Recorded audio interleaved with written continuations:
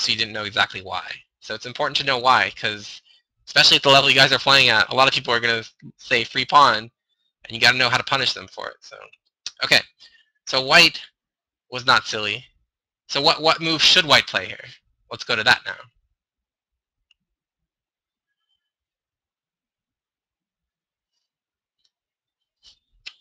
So what should white play here? TC. Plank length band.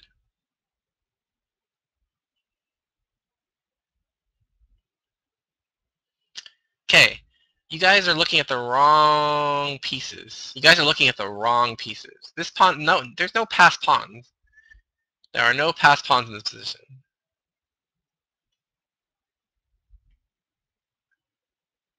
No pawn is passed. You guys are looking at the wrong pieces. Wrong pieces. You guys are all looking at the wrong pieces. These pawns are on good squares. This pawn's on a good square. What piece is not on a good square? What piece is not on a good square? If Minnie were here, he would say G3 with the idea of King G2, King F3, but Minnie's not here, so.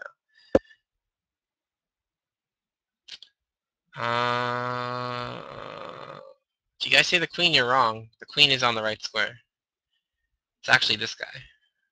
So where does he want to be?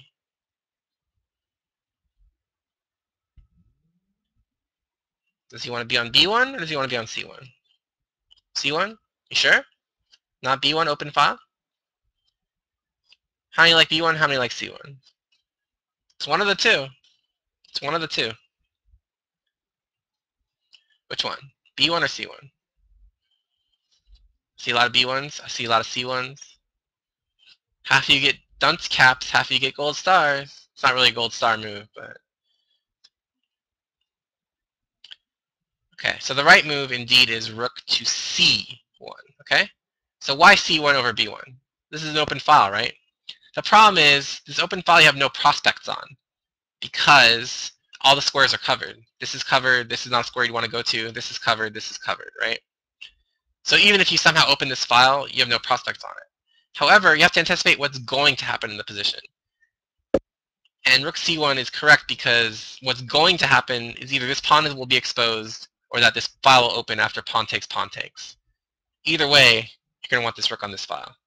So more than looking at what's currently happening, a lot of times in chess you have to think about what's going to happen.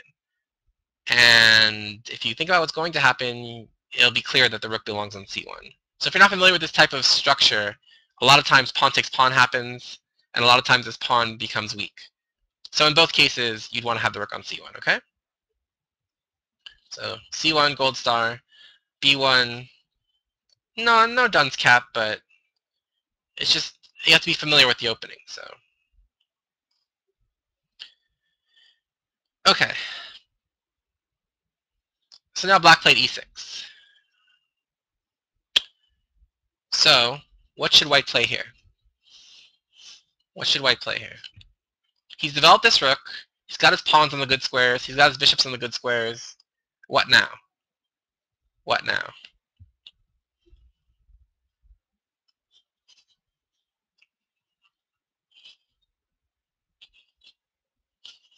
This is the key point in the game, guys. Key point. You've played your opening. You've got a great center. You've got perfect development. All your pieces are where they want to be. Now the question is, what do you do? Now the question is, what do you do? This is a gold star move, guys. Gold star move. Gold star move. So first person to get it gets a gold star. First person to get it gets a gold star.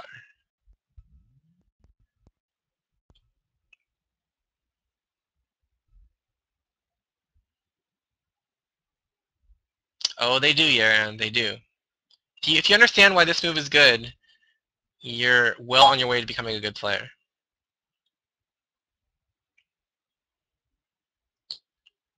So, first person to get it.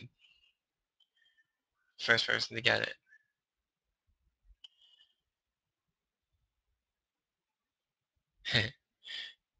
Test cube background. 100,000 qubits for the first person who gets it. 100,000 qubits. Let's go.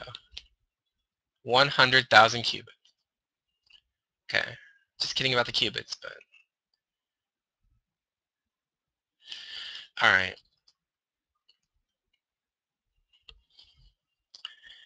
So... I tricked you guys.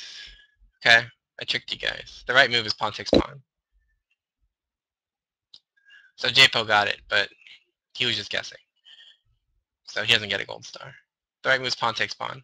So the question is, why is pawn takes pawn good here? And it wasn't good last move. Okay, so yeah. Why is this good here now? Yeah, exactly. Hapa pants. Very good. That's exactly why. That's exactly why. Yeah. So I kind of glossed over this e6 move, but it actually was not a very good move. Why? Because now the point is, now you don't have time for queen c7 because I'm attacking your rook. And this tempo is absolutely vital. Absolutely vital. So one tempo can mean the difference between a dubious move and a good move. So if you didn't find pawn takes pawn in this position, don't feel bad, because white in this position, you know how long it took him to find pawn takes pawn? 54 minutes it took before he decided on pawn takes pawn, okay? 54 minutes. So, and white was a strong grandmaster. Of course, any computer would play pawn takes pawn in 3 seconds because he sees, oh, free pawn. But it took a grandmaster 54 minutes to calculate that black would not have sufficient compensation, okay? So it's tricky. It's tricky. But the key point is that e6 uncovered this diagonal so that after pawn takes, bishop takes, you get a free tempo, all right? So what should black have done? Black should probably have taken first, then played e6. So e6 is a good move to stop these d5 ideas and stop the expansion in the center, but he should have taken first so that he doesn't hang a pawn. Okay. So e6, pawn takes was played. 54 minutes though, guys. So like I said, don't feel bad, but I tricked you a little bit. Okay. So now, of course, pawn takes, bishop takes pawn, you lose the tempo. So now queen c7 first. And of course, pawn takes, like I said, pawn takes. Okay, now what? Now what?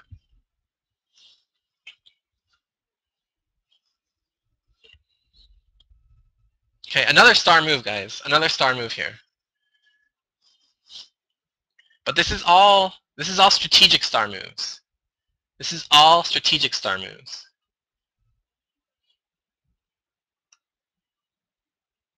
So if you guys listened to what I said earlier, you would know what the right move is here. If you guys listened to what I said earlier, you would know what the right move is here.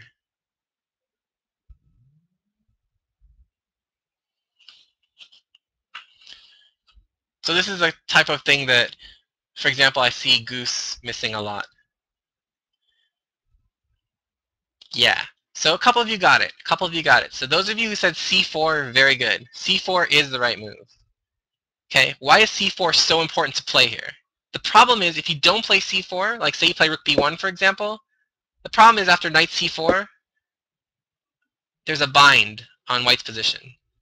Now this pawn is weak, this pawn is weak, this pawn is weak, and black has an excellent position here.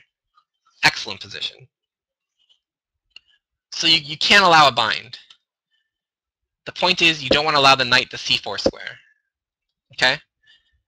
So you play c4 to keep the knight out of c4 and keep these pawns fluid so that you can push them. But if you allow this knight to get to c4, then all these pawns suddenly become blockaded. Yeah. So, but it's vital. I know I'm right, Goose. I know. But this is crucial. You have to play it now. Because if you don't play it now, you're never going to get a chance to play it. Because once I get my knight onto the c4 square, you're never going to be able to do anything about it. So, I mean, I can't stress this enough. Like, the difference between allowing knight c4 and not allowing knight c4 is huge. It's absolutely Gore Vidal. It is absolutely Vidal. Okay, so c4. Good move, okay? So now he's just going to try to develop his pieces, try to target this pawn, so he plays bishop a6. Alright, so now what does white do? Now what does white do?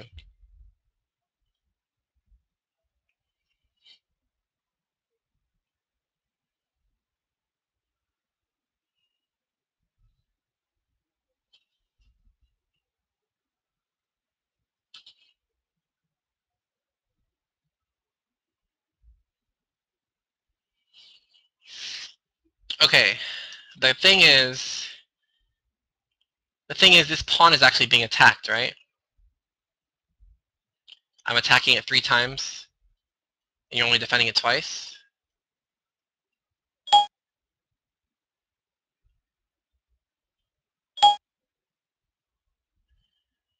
So that's something to keep in mind.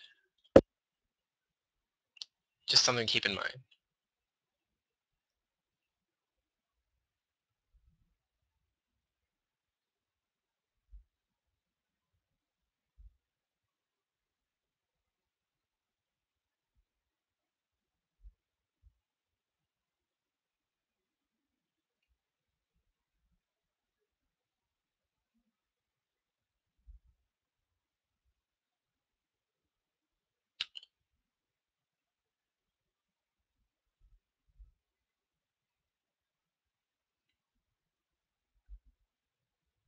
So this is another star move.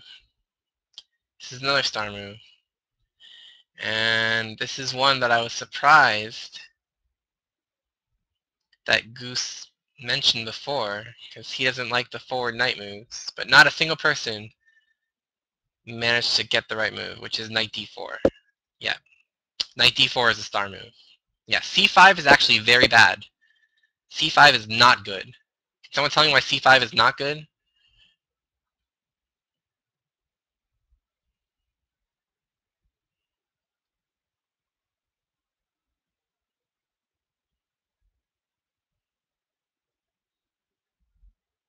Problem with c5, actually, believe it or not, is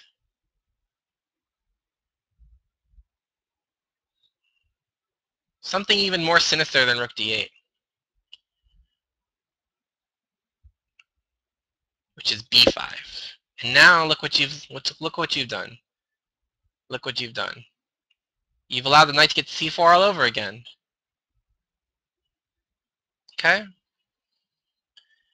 And now this pawn's going to get blockaded, and this pawn's going to be cut off from the rook. And I'm going to get either a passed pawn on c4 or a dominant knight on c4.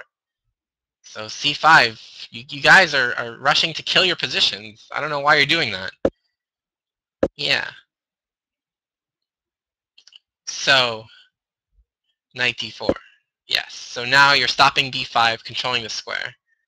So now black, after his own hour plus think, decides, all right, well, I'm going to lose if I don't do this, so I'll do it. Bam. Knight takes e4. So how are we gonna counteract this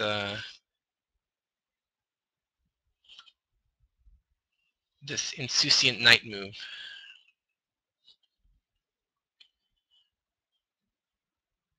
So there are pins and things. Don't forget. So what should we do first? What should we do first?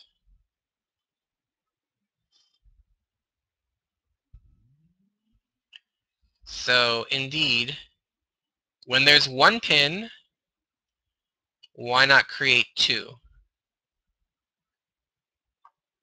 So indeed, queen to e2. Protecting d3 and now creating a second pin. So now this guy's pinned every which way. He's pinned along the diagonal, pinned along the file, okay? But of course, black can defend that, right? Rook f c8. Okay, so this guy's defended now.